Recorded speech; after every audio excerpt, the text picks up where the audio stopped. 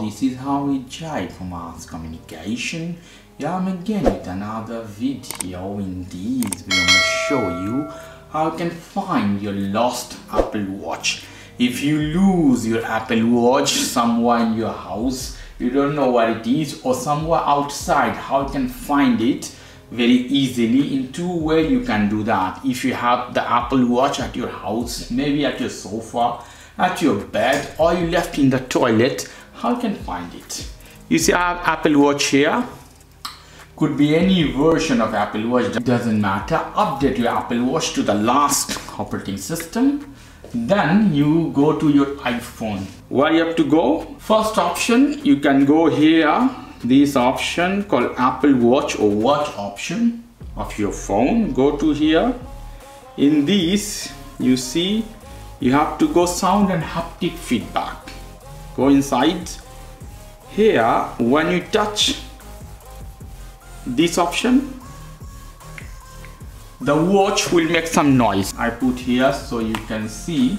Watch will vibrate and will make some noise. It's vibrating, making some noise, you see. This is one way you can find very easy. If you not find this way, you have another option. We have to go to find. Yeah, we go find my phone. Inside this, you can easily find your Apple Watch. You see here, I put more closer. All your Apple device should be here. My Apple Watch, and in the map, it will show you where it is, exactly location. My phone and Apple Watch both are here. Very easy and simple. You don't need to do nothing else. Very easily you find. So this is two ways you can find your Apple Watch very easily. Obviously your Apple Watch should connected with your phone before. That means this Apple Watch is paired with this phone or with your account.